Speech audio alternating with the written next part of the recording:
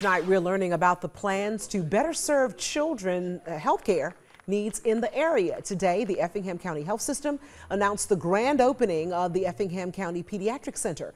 Doctors at the center say the new space is a much needed upgrade that will help them better serve people throughout the community.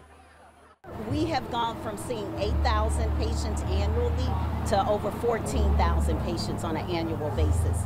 Currently, our old site where we had our pediatric practice, we only had 4 exam rooms.